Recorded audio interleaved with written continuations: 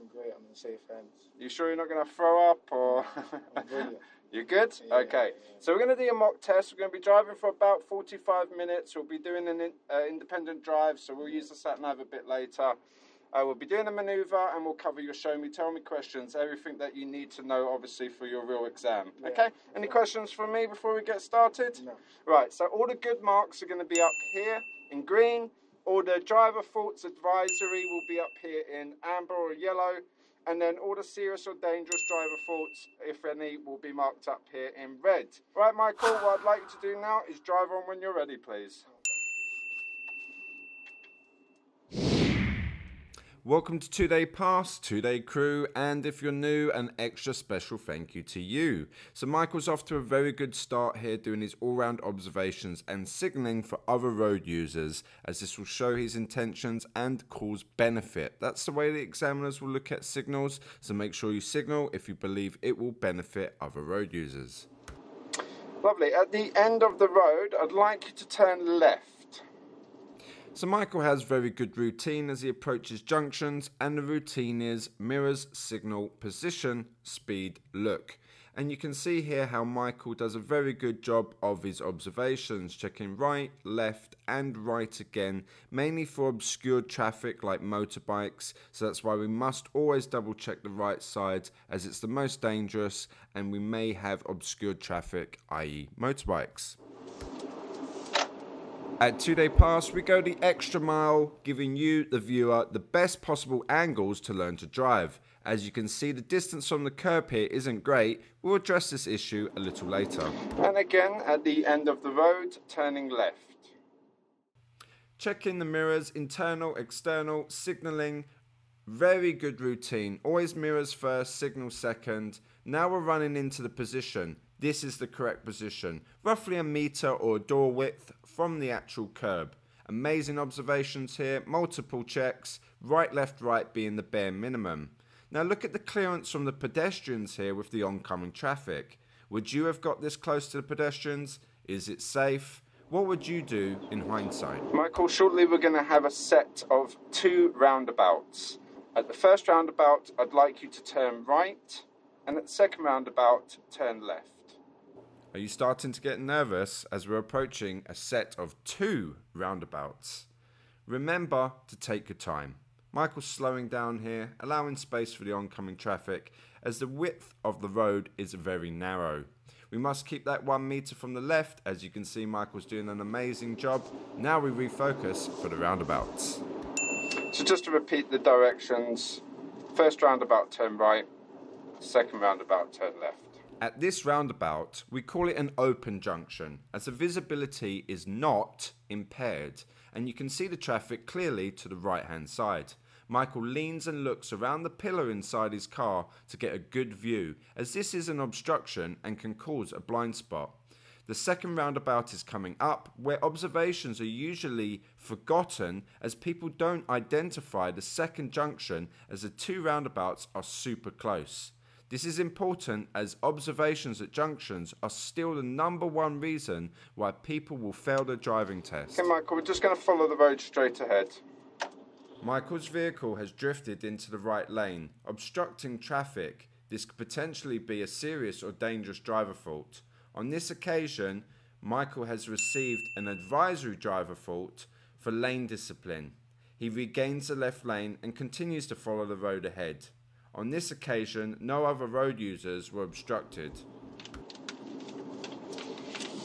Okay, Michael, I'd like you to answer your tell me question, please. Would you be able to tell me what the road legal tyre requirements are, please? 1.6 millimeters, and they shouldn't have any cuts or bulges in them. A lovely answer, thank you very much. Nice answer from Michael on his tell me question. The tread depth must be a legal requirement of 1.6 millimeters, and we do not want any damage to the tyre, i.e. cuts or bulges. Each tyre that is not road legal, you may receive up to 3 points and a fine. This is very important considering if you've just recently passed your driving test, receiving 6 points within the first 2 years, you can be disqualified and have to do both exams, theory and practical, again. Would you like to win a free driving test and avoid the queue of up to 5 months or even longer, depending on what part of the UK you live in? Then why not enter our competition, which is giving away a free driving test booking? To enter, you must subscribe to the channel and write down in the comments below, free driving test. If you want to just come and enjoy the experience of having a 2-day intensive course in West London for automatic only and have your test fast tracked, then please go and view 2daypass.com for more information. So again, to enter the competition, subscribe, write down below free driving test in the comments and you will be entered. A random winner will be chosen once we reach our next benchmark of 1,000 subscribers, which will currently be 4,000 subscribers. We're not far off, so hurry up, subscribe and write down in the comments free driving test to enter the competition. Good luck.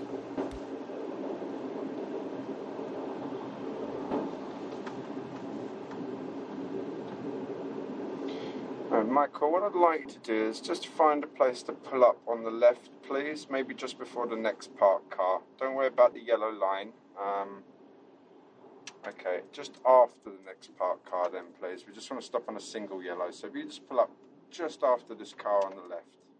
Keep a reasonable distance when you pull over to stop on the left, because if you hit the curb or mount the pavement, you may receive a serious or dangerous driver fault and fail your driving test. Alright, lovely. Okay, what we're going to do now, Michael, we can leave the engine on, that's fine, is we're going to start your independent drive. We'll be using the sat-nav. I'll give you directions just for this roundabout because these two blue lines are slightly overlapping. So as you can see, the white arrow is pointing straight. So we'll be going straight at the first roundabout and then I'd like you to do your best to follow the sat-nav. Any questions? No, I'm good. Alright, when you're ready, drive on. Destination at 3:50 p.m.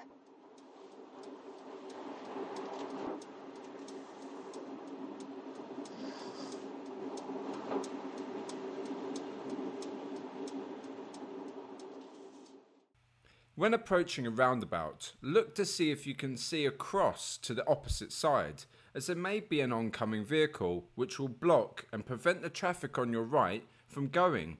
You may be able to use this as an opportunity to proceed. As you can see, Michael just did this, and it's an excellent sign of experience, and it's what the examiners would like to see, showing that you're planning ahead effectively. Here Michael has a cycle lane on the left hand side and he's maintaining his distance and not crossing the broken white road markings. We mustn't cross the road markings unless it's safe and necessary, and Michael's doing a good job of leaving the cycle lane open for any cyclists that may come along. Next you'll notice two pedestrians hidden behind a parked van on the left. They see Michael and he adjusts his speed and recognises that the pedestrians are staying stationary. He maintains his progress and follows the road ahead. This is an excellent sign of experience, as Michael's most likely seen this situation before. If you are going to stop, you must check your interior mirror to make sure it's safe to apply firmer brakes. How's the temperature? You cool? Yeah, that's all right. Right, let me know if it gets too hot or cold. Now the traffic light is flashing amber and we know green's about to come after. Michael prepares the car. He's keeping a safe following distance from the lead vehicle, which enables him to read the road clearly, looking out for any keep clear zones, yellow boxes or pedestrian crossings. Also, keeping a safe distance from the lead vehicle will enable you to see the pavements more clearly and scan for any pedestrians which may try to cross the road like we had earlier.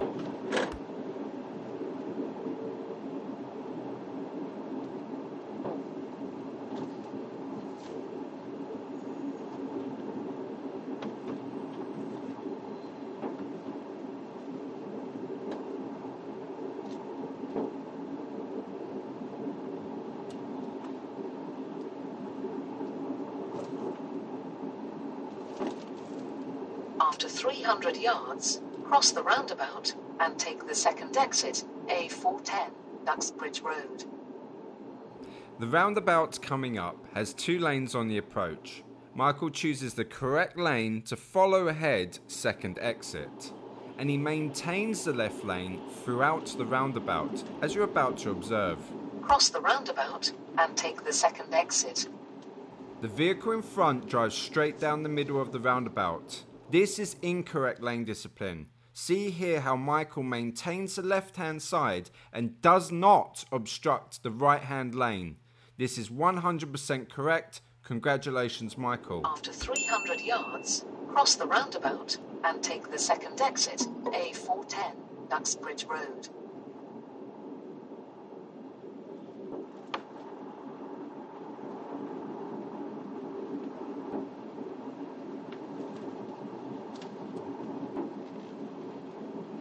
Cross the roundabout and take the second exit. Now at this roundabout, you'll notice the correct lane discipline again demonstrated by Michael. 100% using the left lane, not obstructing the right hand side at all, and following the lane until he reaches his exit. Shortly after exiting, 2 lanes become 1. Michael checks his mirrors effectively, makes sure it's safe, and changes lane. After 200 yards, go right on the roundabout and take the third exit, Courtney Avenue. Sorry, my back hurts, I'm just moving. Go right on the roundabout and take the third exit.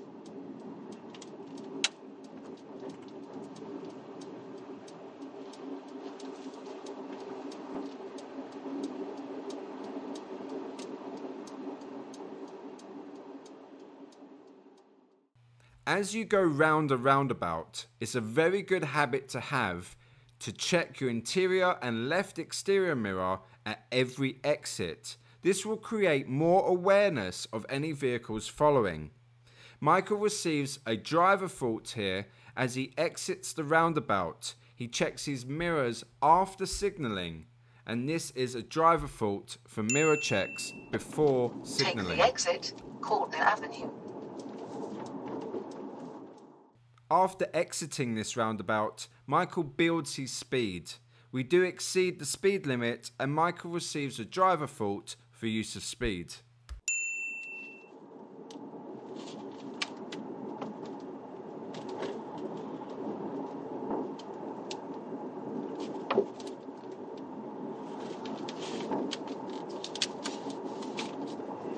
After 300 yards, go right on the roundabout and take the third exit, Long Elms. Then take the second left.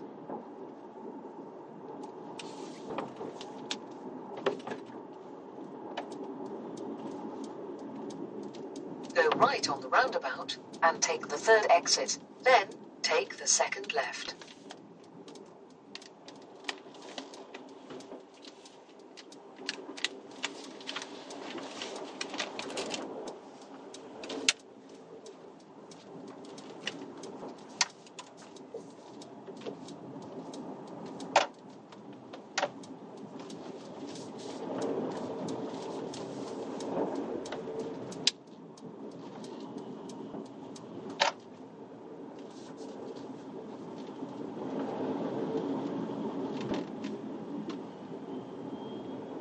After 200 yards, turn left, Headstone Lane.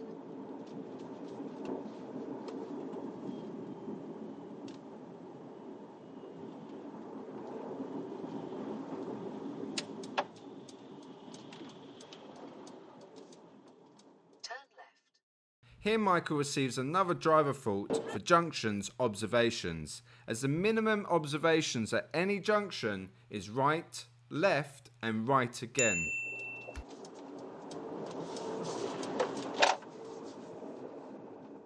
I'm either getting old, well that's a given, or I'm turning into a geek, maybe both. But I love this next part here. Michael has worked so hard on his clearance from obstructions, and on a long left bend like this one that you're about to see, it's very, very common for people to get way too close to the curb. But here you can see he maintains roughly a meter's clearance from the curb all the way around the left bend. Congrats Michael, you have been working hard and it's nice to see that it's paying off. Well done.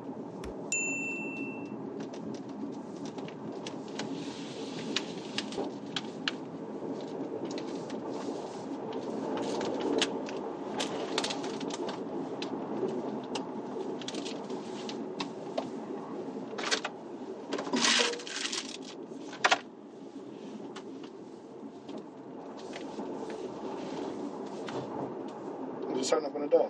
Yes, so Michael, that's the end of your independent driving. Thank you. and I'd like you just to follow the road ahead, and I'll give you directions from now on. Cheers. Looking ahead, we can see less space, and bonus points to anybody that can finish this sentence. Less space, less speed. And this is helping Michael with his clearance to obstructions. As you can see, he reduces the speed effectively. This is called an appropriate speed, which allows him to judge the distance between the hazard on the left and the hazard on the right.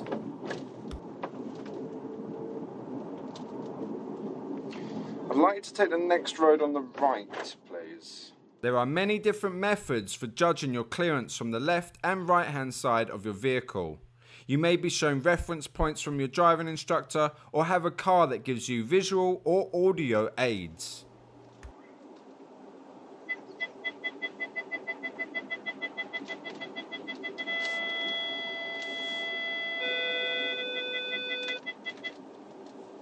It'll just be this road here.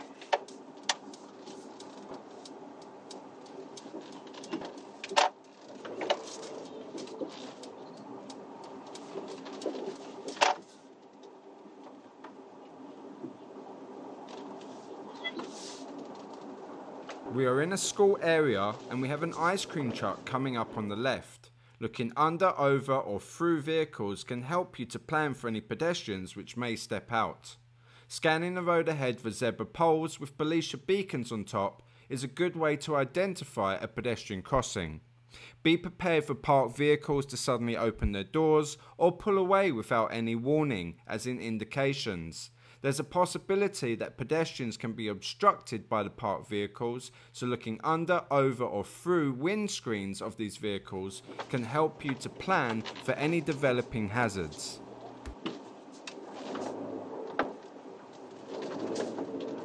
Here we're following the road, but there aren't any road markings, so we're just going to follow round to the left, please.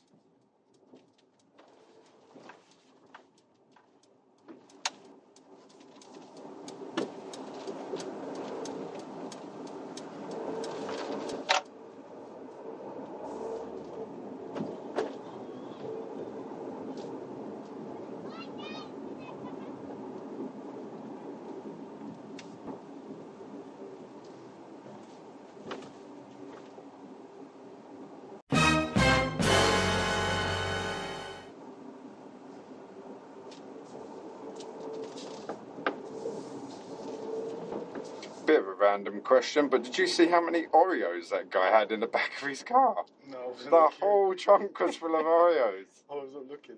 Definitely for his kids. Yeah, they're going to have a good time.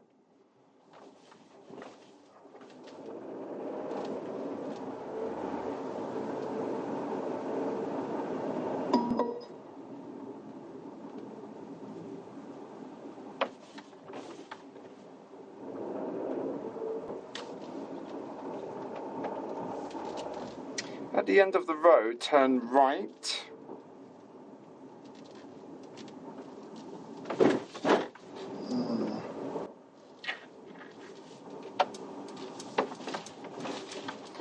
After you turn right, pull up behind the parked car on the left, please. Just allow room for people to pass. It does not need to be perfect. So just get yourself somewhere on the left.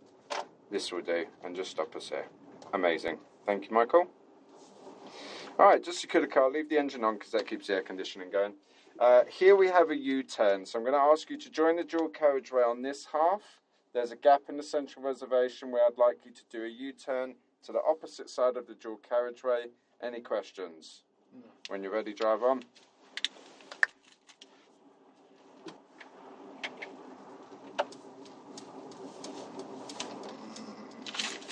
Actually, just keep the brake on from me. I'm just going to pop this away.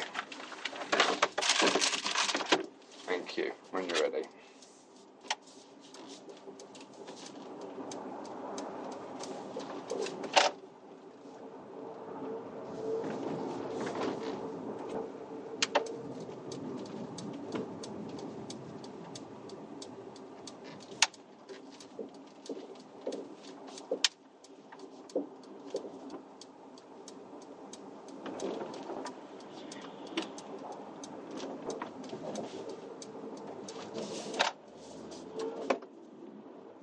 Michael positions close to the grass in the central reservation, which leaves a gap from the centre line down the dual carriageway.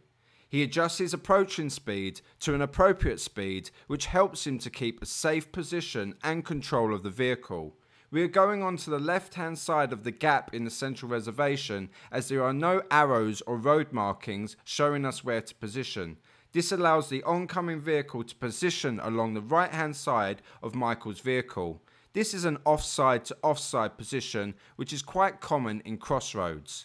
Michael is now very vigilant to scan the oncoming traffic and wait for a safe opportunity to emerge. The best question to ask is, would I walk out? When you would walk out, this is a safe opportunity to drive out. Michael notices the beckoning of the oncoming vehicle, but knows it's not safe to emerge as there's undertaking traffic. He reassesses the situation, watching this vehicle carefully, and sees an opportunity to emerge. We now want to keep to the left-hand side of the road. And just continue to follow the road ahead, please, Michael. We are approaching a 40-mile-an-hour speed change, yet the speed of our vehicle goes over the limit before we reach the change of speed sign.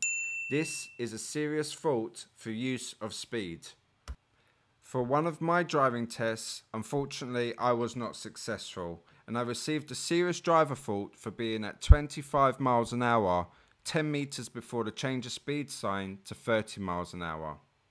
Here, I'm trying to help Michael. Sometimes examiners do this. I'm trying to give him a lifeline and jog his memory as into what lane he must be positioned in for normal driving. Not heeding the clue and moving back over to the left-hand lane, which is the correct position for normal driving on a dual carriageway, providing it's safe and free to use the left-hand lane, we must use the left-hand lane. And Michael receives a serious driver fault for positioning normal driving.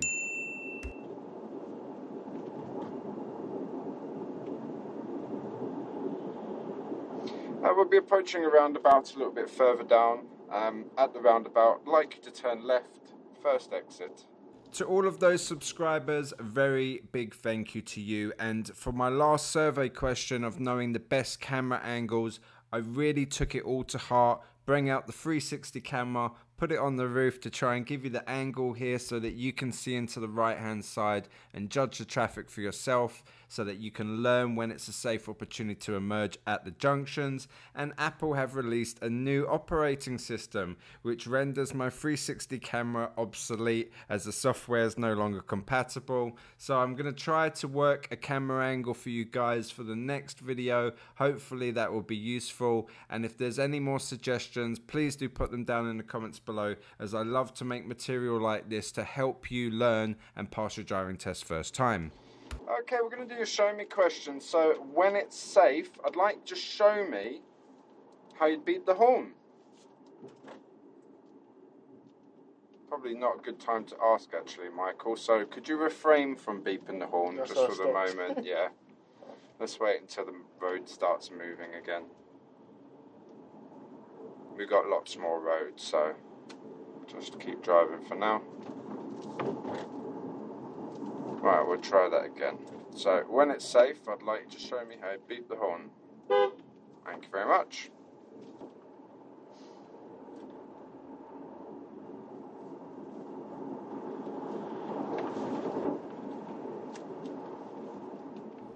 Some vehicles may have an audio aid to alert you to speed limits.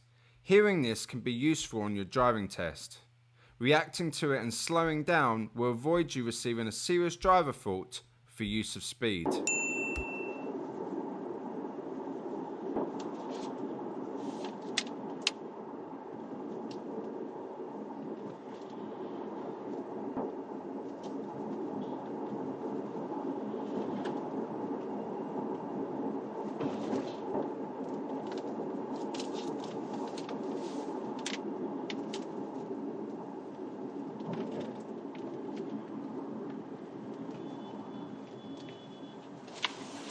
Right, we're going to be following the road straight ahead at the traffic lights. Shortly after, there will be a set of 2 roundabouts.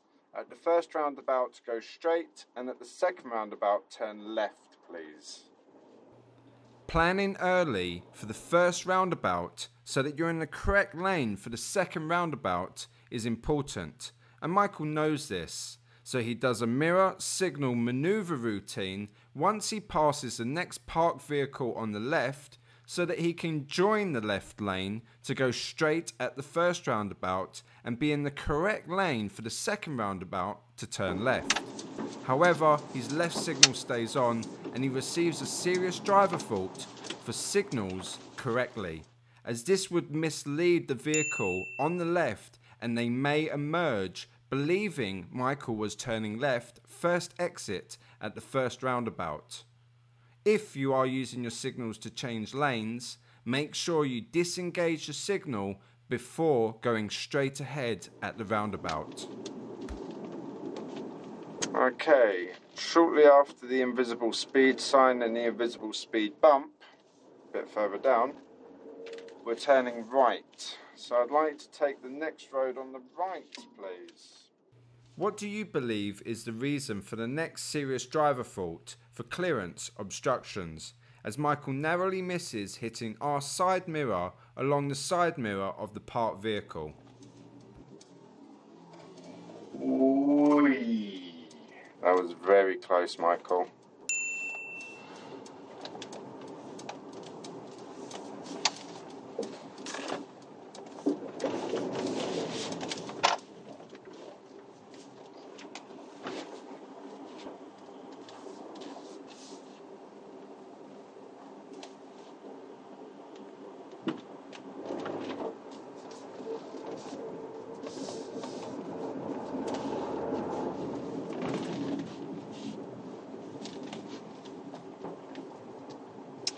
Okay, I'd like to take the next road on the left, please. Rosen Hill.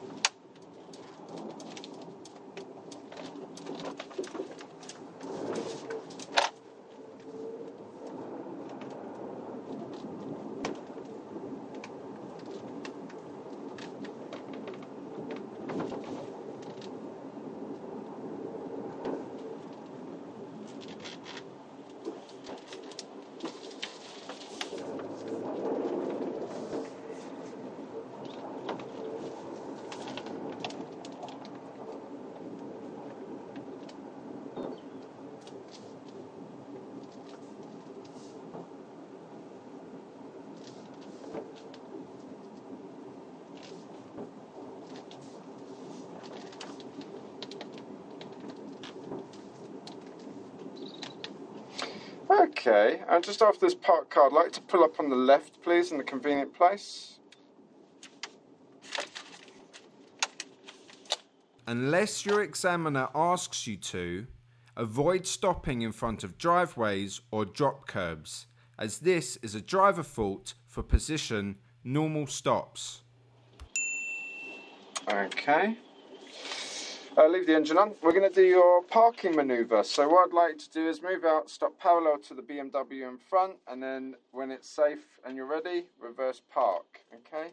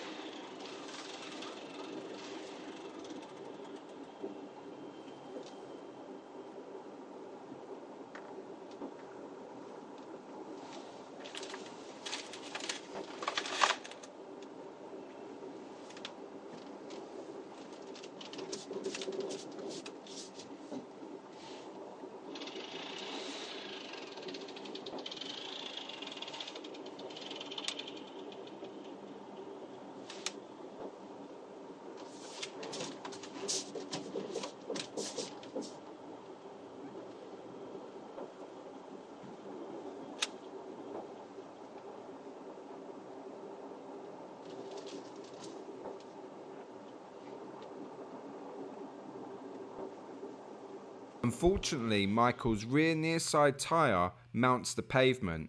That means we're going over the curb, and this is a serious driver fault for the reverse park exercise under control.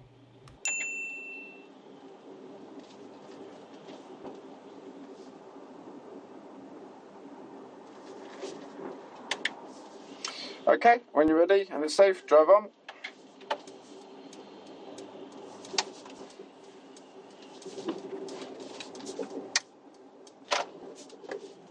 And then just pull up on the left. Don't worry about the driveway, so pull up on the left here. Leave about a car length between you and this vehicle. That will do. And then again, when you're ready and it's safe, drive on. And at the end of the road, turn left, please.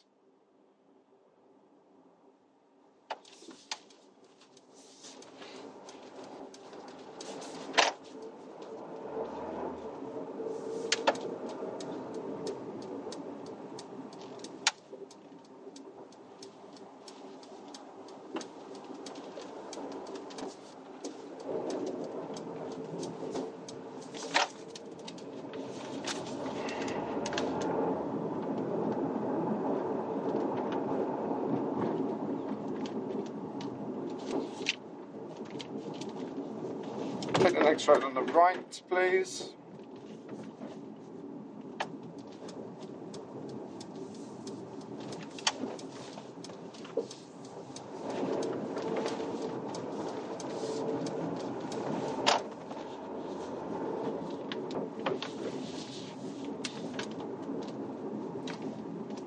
And find a convenient place to pull up on the left.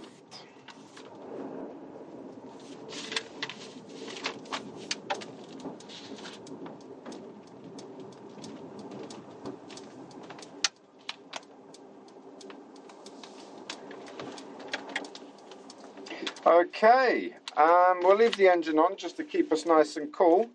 That is the end of your mock driving test. How do you feel that went? Alright. Good.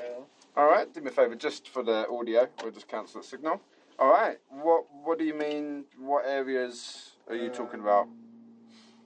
More on the left sides, parked vehicles. Okay. So yeah, I could have watched that bit. You're doing very well actually with the left side of the parked vehicles. You've made a lot of progress on that, so that's really good. Anything else? Maybe speed sometimes. Yeah, that did come up. Well done. That's about it, I think. Okay, brilliant. So, would you like me to go over the results for you? Okay, Michael, unfortunately on this occasion, you haven't passed, okay? The reason was, you mentioned it, speed.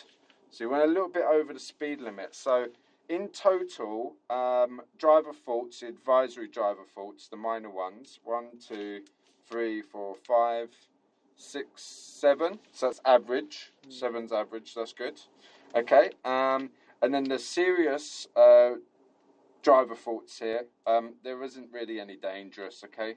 1, 2, 3, 4, 5, 6. Okay, I'll try to go over these in... No, you know what, I'm not even going to go over them in order, but I will try my best, okay? All right, speed you talked about. George V Avenue, the dual carriageway, just after you did your U-turn. There's a 30 road on the dual carriageway, and in the distance we can see a 40. Yeah. Before we got to the 40 sign, we reached 35 miles an hour. So I just looked down, because it went ding-dong, it drew my attention. I looked down, it's 32, and it went 33, 34, and right where the sign is that says 40, it reached 35.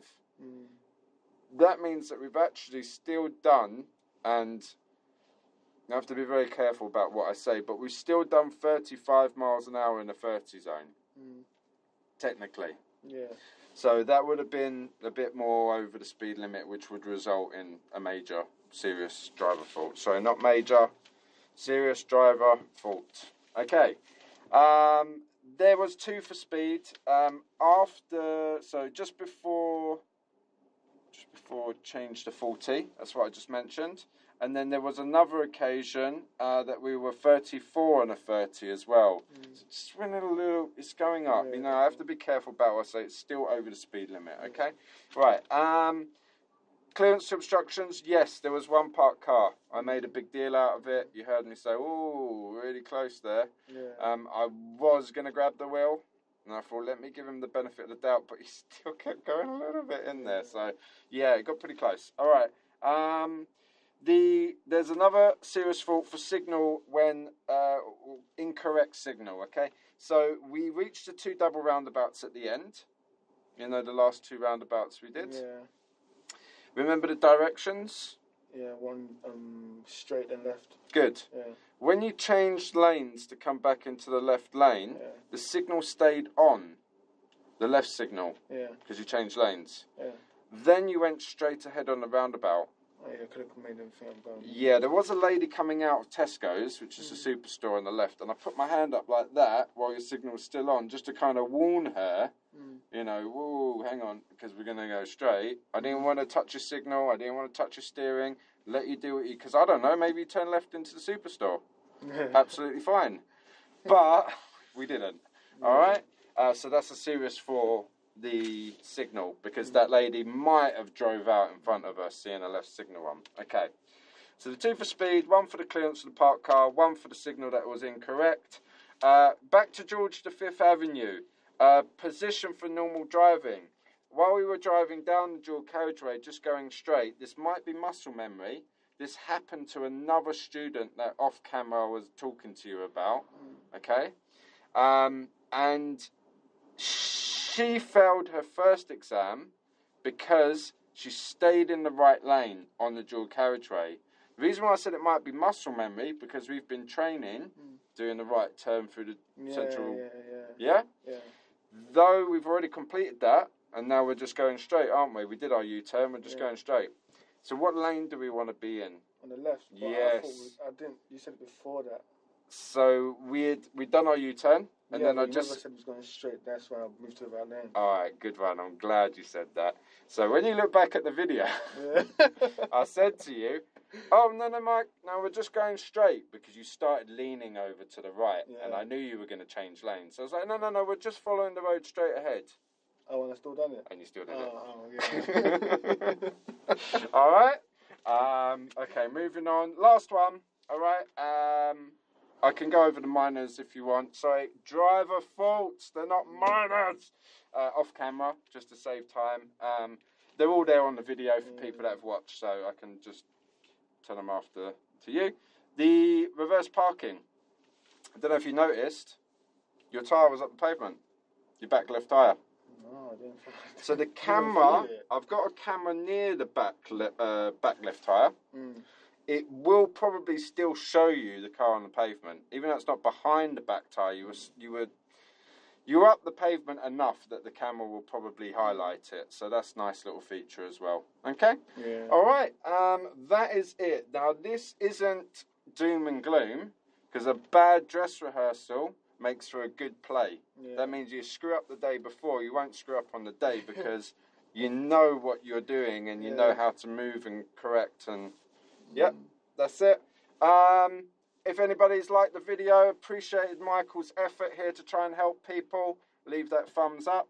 I've been Michael. That's been Scott. Stay safe, stay tuned, and we'll see you next time. Thank you.